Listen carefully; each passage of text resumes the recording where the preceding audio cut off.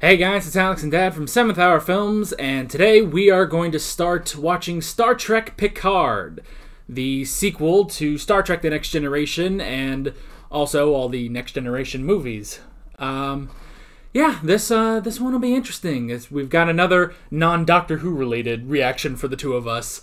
I'm very interested in this one. I guess we should say we have seen technically almost all of Star Trek. The only things we haven't seen are the animated series and also Star Trek Discovery, because we saw the first two episodes and we didn't really care for it. No. Now, I actually did a review of the first episode of Discovery back when it came out, and that was like 2017. You can probably find it on the channel somewhere.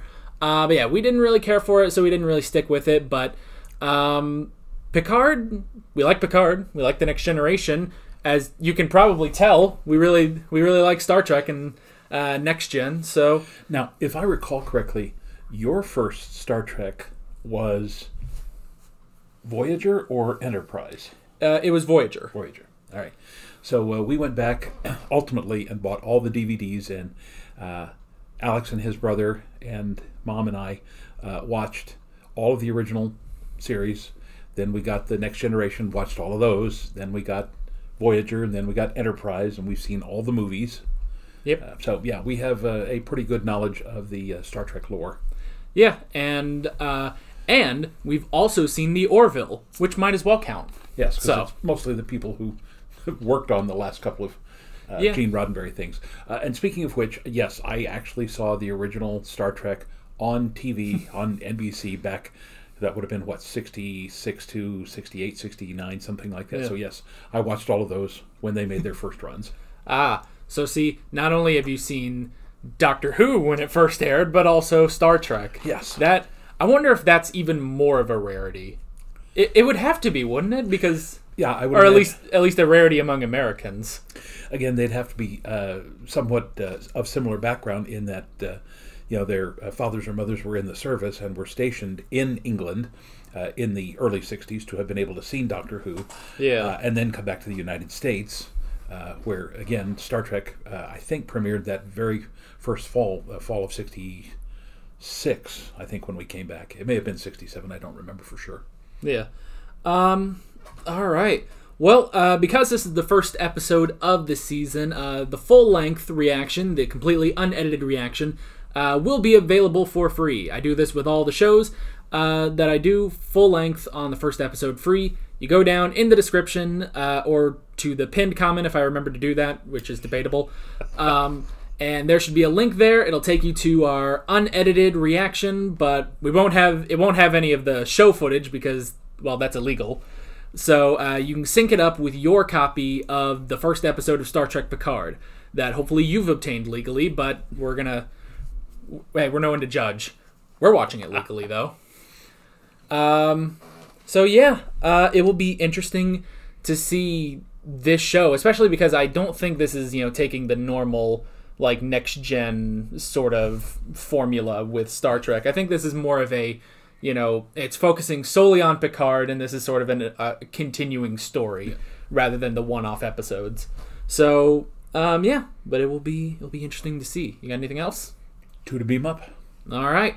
Then with that being said, let's get right into this episode of Star Trek Picard. Here we go. Bring them all back. Why not? Oh. I remember. Nope, we don't need that. All right. That's interesting because it's not like the Borg were on there, but yeah, that is, oh boy. Alrighty. So, that is the first episode. What did you think? Very intriguing. Yeah.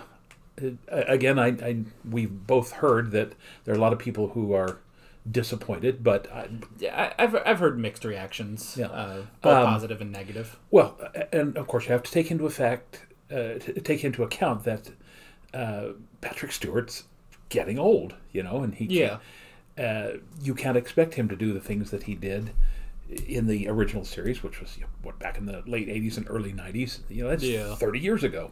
Right. So, I mean, even if he was only in his 50s then, he's got to be in his 80s now. So, but for what it was, I enjoyed it. It had it had a strong plot. We were able to follow it along and make a couple of predictions, which turned out to be somewhat accurate. Right.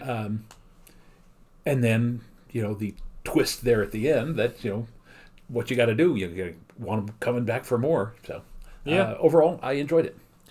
Yeah, a twist that. So I'm not quite sure about that twist. It's like, okay, this is a Borg cube. Obviously damaged, though. So, yes, but it is. They did say it's a Romulan vessel now. Yes, it's a Romulan reclamation project or something. Yeah, like that. so I guess this is what the Romulans are doing. They took over a Borg cube. I guess that would kind of make sense. Well, I mean, it's crazy that they could do that, but that is interesting, and I like that there are Romulans at all. Like, do we ever get any Romulans anymore? Like, now, again, the Romulans in the old series, in the original series, and then again, we didn't really see them that much in Next Generation, or Deep Space Nine or any of the others. But yeah, they're always good because they're the mirror image. They're the opposite side of the coin of the Vulcans, whereas the Vulcans had renounced all of the feelings and everything. The Romulans had embraced that. The Romulans were more warlike, whereas the Vulcans were more peaceful. So again, it's good to bring them back. Offers a lot of real good possibilities. Yeah, and I think Enterprise was supposed to do the Romulan War, but it got canceled before they could. Yeah. So, and I guess we did have the villain of the J.J. Abrams Star Trek movie was a Romulan, and I like that this also now builds off of the catalyst of that movie, because the whole thing is, okay, Romulus is destroyed and Spock and Nero get sent back in time, and that's how we get our new adventures with Kirk and Spock. But now we're back on our original timeline, and that's just still going forward. Yeah. So I do like that. I don't remember this because it's been so long since we've seen it, but wasn't the last Next Generation movie, Nemesis, wasn't Picard's son actually Romulan or something like that?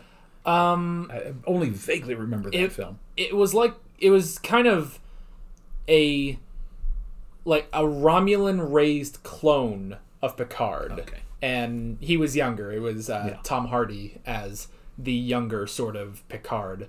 I suppose it could have benefited to rewatch Nemesis, which Nemesis is better than Insurrection. There's at least that, but Insurrection is like Star Trek V, But Star Trek V is funny. No. Oh yeah, it is. No. Yes. Star Trek V, you can watch and be like, "This is garbage," but I love it. Insurrection is just boring. Yeah. So, but Nemesis, it happened honestly, but it's unfortunate that we have to build off of that because of the because that was the movie that killed off Data, and now we're sort of building on that. But honestly, now that I think about it, I think we remember everything from Nemesis. I don't think we need to watch Nemesis again. I hope not. Yeah. We'll just stick with First Contact. That's why I put First Contact out, because it's the good Next Generation movie. And Generations is all right. Generations was fun. Yeah. All right. Well, we might as well get into the notes that I took. I wrote down Picard's dream at the beginning, which at first I was trying to think okay, they show the Enterprise D, and okay, he's playing poker with Data, and I was thinking okay, maybe this is a flashback, and I was like, if this is a flashback, they didn't put any thought into de-aging Patrick Stewart, and I was like, okay, well maybe he's on the holodeck then, and then it turned out to be a dream because Mars exploded in the background, and it's like, okay, that was a lot of different things, none of which I thought became true, until I was like, oh, it's a dream.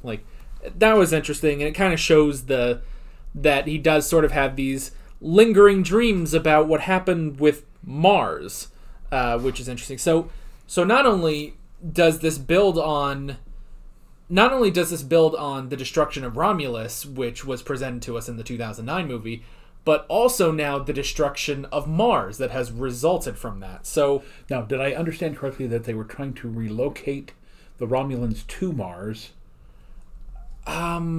I would assume it would be that. But somehow the rogue synthetics ended up killing, what did they say, 19... It was like 90,000 people. Yeah, something. So a huge amount. So, all right, so... Obviously, we'll find that out later in this season. Yeah, it was something... They said something like that, which it's a little hard to follow. It's like, okay, that's 2 planets that we have to keep in mind were destroyed at this point. So it's like, okay, so...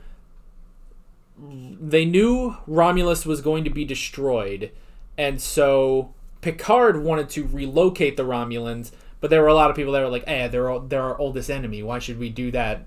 And I do like that Picard, stuck to his values, basically, like, no, these are lives, and our Romulan lives, they are lives, and we need to save them. That's what Starfleet should do.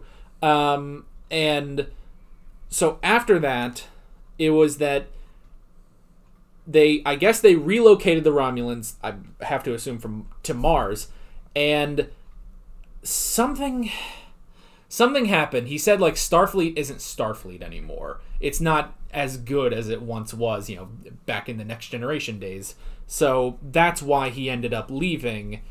So I'm just trying to, like, piece together everything that they brought up, because honestly, that is a lot of, like, lore they have dropped on us now. Yeah. So I am trying to figure it all out.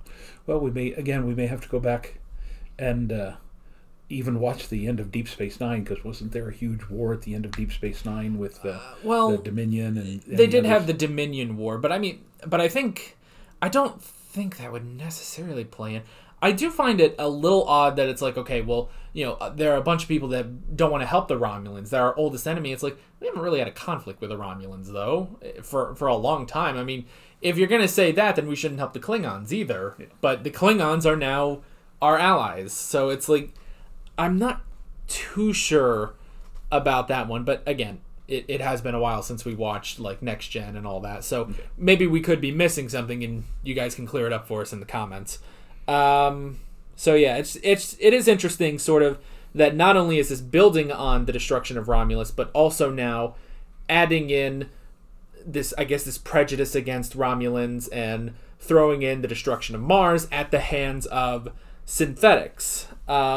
Which is interesting that they kind of went back and forth a little bit between calling them synthetics and calling them androids, because it was always just androids, this whole synthetic thing, which it makes sense, the term works, but it's just interesting that they kept kind of bouncing back and forth between that. Well, you certainly don't mean to open up a can of worms, but just to suggest that this does kind of mirror things that are currently happening politically. We have people from a different part of the world who certain elements in the United States are trying to keep out, whether they're actually in our hemisphere or in another hemisphere. Yeah. And, the humanitarian thing is to say, you really should accept them, but, we're getting the America first, like we're getting the, Federation first sort of.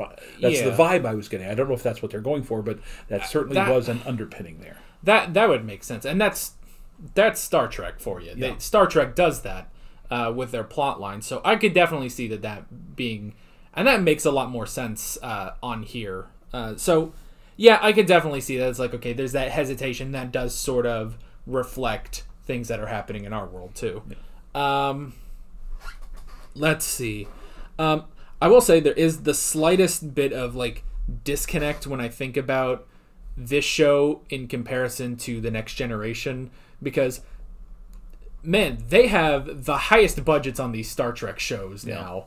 Like, and that's, I guess that's good for them. I didn't really care for the production design on Discovery. I thought it was a little too much, but here I think it's actually working. Yeah, well, see, our original problem with Discovery, as far as the production design, was that it was supposed to be a prequel to the original series. Yes. And was nowhere near the kind of, sterile Enterprise A, I guess we would call it, and that sort of stuff, in the whole design of the Klingons and everything else that it's just like, it didn't do what they said it was going to do, whereas this one, because it's now later than all the rest of those, it works. It works, because even if you think about this, like in relation to the next gen movies, it works out pretty well. It's like, okay, you can still like look at First Contact and be like, okay, well that was made maybe 20 years ago or so, but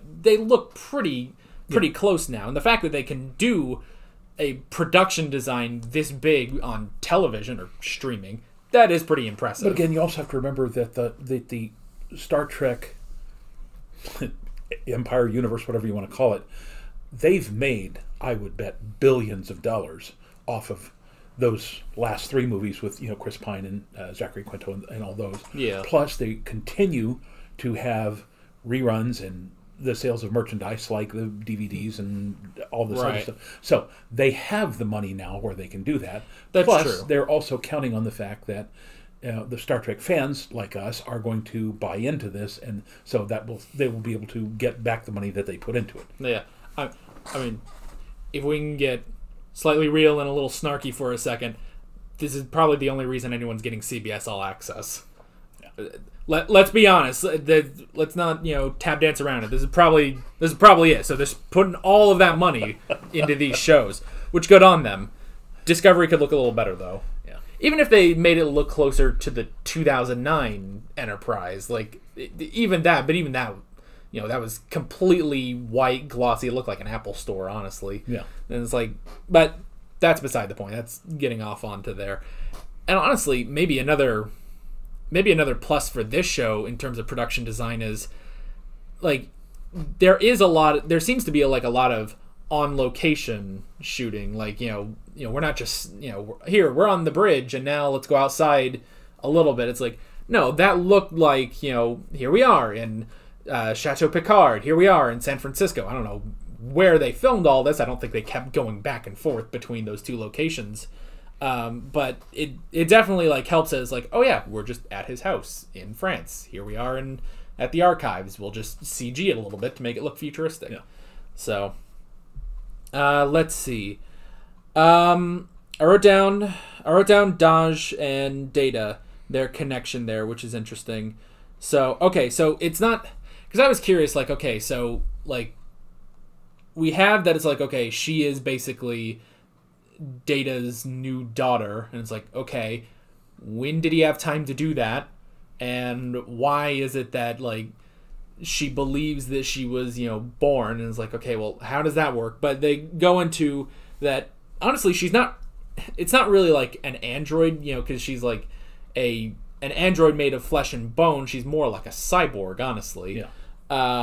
Which is interesting. And I'm glad that they said it's like, okay, well, she was basically made by this Maddox guy who wanted to try to basically revive Data, which is interesting.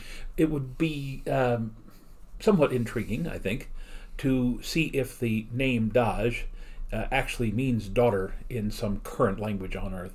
Yeah, I was curious about her name. I was like, okay, it's got to be a purpose to her name. Yeah. And well, also the fact that, if you were to cut the word daughter in half, D-A-U-G-H, daw, so I don't know. I don't know if that was a connection or not, but yeah, I just kind of thought, yeah, there's got to be some connection there. Or the name Daj has to be actually daughter or, offspring or child or something like that in some language. Or I would also wager it could possibly be a translation of the word data. So I feel it would have to be either some connection to daughter or some connection to the word data. Yeah. So, but it was definitely interesting, and it makes sense with the whole, she sees Picard like in her head. It's like, okay, that's how when she gets activated, when her poor boyfriend just got a knife straight through his heart. Poor guy. Assuming he had a heart, we don't know. I guess wasn't that's a Klingon, but I guess he was. Yeah, she did mention his ethnicity, but I don't remember. He was on for so little time we didn't get a chance to explore any of that. He didn't look like a Klingon, but well, he did have the forehead stuff. Yeah, I suppose. I mean, so yeah, I don't know if a Klingon has a heart. I mean, see, if they were Time Lords, you stab here, you miss both hearts. Why have they never done that on Doctor Who? That's off topic, but they should do that sometime. Just stab him, and he's like, well, I'm good. Anyway, so it made sense with all the seeing Picard. It's like, okay, Data has basically, or Data and Maddox basically have put in like, you will be safest with Picard, which is interesting. It's like it would honestly kind of makes you think it's like, okay, just Picard, like none of the rest of them, which is kind of interesting. But Data, literally, his good friend was Picard. He worked with Wesley Crusher. He worked with Riker and Deanna Troi and all the rest, but he was truly friends with Picard. Yeah, I guess it would be the same thing, like, if this was, instead of Data, if it was 7 of 9, probably send her to Janeway, and probably not any of the others. Yeah, it would probably be best to send her to Janeway. So yeah, that was all interesting. I wrote down the assassins, which were Romulan assassins, he said. Yeah. So yeah, again, involving the Romulans. I do like that. It makes me curious why... Well, okay, I was going to say why would the Romulans go after her, but, I mean, if it was the synthetics that wiped out a lot of the Romulans on Mars, I guess that would make sense for revenge. Because I was thinking, like, okay, well, it wouldn't make sense for Romulans to go after Picard. He was the one that helped them to get off Romulus before it was destroyed. So, which, also, that whole thing of, okay, it was Picard that, persuaded the Federation to help the Romulans. Like, okay, well, that's interesting, but Spock was also involved with that, because that's why he got sent back in time anyway. So, it would be... Although, we might need to rewatch that one, actually. I feel like I'd rather rewatch that one than Nemesis, but there's there is some stuff with the destruction of Romulus. Yeah. We may have to just, bite the bullet and rewatch Nemesis. I can. It still has Patrick Stewart. It still has all them, so it's got to be all right. And it's not Insurrection. Insurrection's just the worst, man. Okay, I can take Star Trek V because it's just so goofy. Like when they're being like, Jim, you don't ask the Almighty for his ID. It's like it's hilarious. It's not. I love Star Trek V. It's so dumb. Oh, it's so amazing. It's so amazingly dumb. So anyway, the assassins, I guess it would make sense to go after her, especially if, I guess technically they would be sort of the last of the synthetics then, because everything else was banned. I imagine if there were any others, they would have been destroyed. And it would also be interesting, like, with this and the whole thing, like, oh, maybe a part of Data is within one of the two of them. I do wonder if you could sort of bring in Lore. I don't remember what happened to him, though. I can't remember if he was disassembled or not. He might have been, but I feel like that has happened before and he's come back. So it could be possible that they might bring him in. I think that would be interesting, too. Especially just because Lore's a good villain, just being, the anti-Data, basically. So, which is not Data, is Lore. Yeah. A great line. Let's see. And yeah, I wrote down the twin. I do feel bad for Dodge, though, that she ended up just exploding. I was like, well, that can't be good. Like, she just exploded. Which, okay, because she was clearly burning from the Romulan blood. So I guess that's just the thing. Romulan blood is acidic. And then the gun just exploded. Like, man, that was just unfortunate. I was like, okay, there's something's going on then, because we can't just kill her off just like that. And, well, we did end up doing that, but okay, we're going to go look for the twin. I will say it's a little hard to suspend disbelief when you see Picard getting launched all the way back by that explosion, and it's like, oh, you had a few scrapes and bruises, but otherwise you're all right. It's like, I don't know. You remember that last ice storm we had? I fell on the ice and I was limping for 2 weeks. So I suspect if I got blown halfway across a parking garage, I would be incapacitated for some time. And I'm not even as old as that. I guess they didn't say how long he was out. It could have been 2 weeks for all we know. But yeah, that was interesting. And I guess the last thing I wrote down was the Borg cube that the Romulans have taken. I'm very curious how they did that. Yeah, nice little cliffhanger. Yeah, that makes me very curious. Like, I gotta know, how did they do that? That is definitely interesting. Other than that, I guess the only other thing I can think of is I like that his dog is called Number 1. That's just clever. It'll get awkward though if Riker does show up, which I think at some I've point seen a preview where he's supposed to show up at some point. He's talking to Riker, so yeah, and I think in the trailer they show 7 of 9 at one point. So yeah, I'm sure that'll be funny when we get to that. But yeah, that's pretty much all I wrote down for this episode. You got anything else? Nope. All right. Well, yeah, that is pretty much that. Really enjoyed this episode, and we are looking forward to the next one, which will be out next Monday. Will be when the next video goes up. So these are actually going to go up on Mondays at 2 o'clock to coincide with our Doctor Who Classic reactions. So okay. you get a lot of the two of us on Mondays now. So yeah, that is pretty much it. With all that being said, we're Alex and Dad from 7th Hour Films, and we will see you guys next time. Take care. Alright guys, thanks for watching this video. If you want to watch more of our Star Trek Picard reactions, you can click on the playlist, you can subscribe if you haven't done that already, and be sure you hit that notification bell. You can support me on Patreon and follow me on social media, links below in the description. See you guys later.